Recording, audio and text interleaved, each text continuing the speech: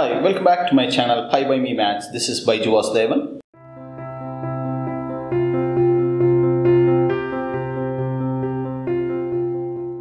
Question number 5.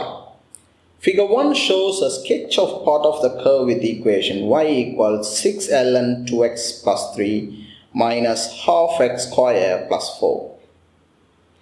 The curve cuts the negative x-axis at the point P as shown in figure 1. Part A.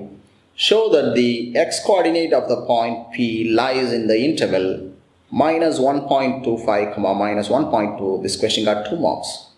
So in order to prove that the x-coordinate of P lies between these two values, it's basically proving that the function has a root, because P is the x-intercept, right? The function has a root between these 2 points. So we need to apply the change of sign rule. Replace x by this, find the value. Replace x by this, find the value. If the value changes from positive to negative or negative to positive, you can say there is a root between this value, or in other words, the coefficient of the x coordinate of P lies between these 2 values. So when you sub in this value, when you plug in x is minus 1.25, the value of y is negative 0.94, etc. Now let's sub in negative 1.2 now. You get the value 0.2150, etc. There is a change of sign. So you need to write the conclusive steps. There is a change of sign. Therefore, there exists a root between these 2 points. Definitely it won't be Q, because for Q the x values will be positive. These 2 values are negative. So definitely the x coordinate of P lies between these 2 points. The curve cuts the positive x-axis at the point Q, also shown in figure 1. Using the iterative formula, xn plus 1 is equal to square root of 12 ln 2xn plus 3 plus 8 with x1 equals 6. Part B, I, find to 4 decimal place the value of x2. Double I, find by continued iteration the x coordinate of Q. Give your answer to 4 decimal places. This question got 3 marks.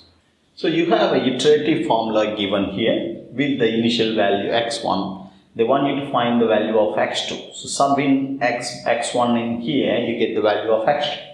So x2 is basically 12 ln 2x1 plus 3 plus 8, everything inside the square root. Replace x1 by 6, you get the value of x2. But here you see, in some questions, they might ask you to frame this iterative formula from the original function. So you need to take this function. There are several x's here. You can replace y by 0. They are going to ask you to rewrite y equals 0 in this form. So you need to find out which x is the subject here so that you will get this iterative formula. You have to make this x as a subject. That's the reason you multiply everything by 2, it becomes 12. Anyway, here they don't want you to frame the iterative formula. It's given there already. You can use this iterative formula to find x2. They want the answer to 4 decimal places. So it's going to be 6.3637. That's x2. And then they want you to find the solution to this function, the x coordinate of Q, which is the root of this function, to 4 decimal places. So we can use the same iterative formula.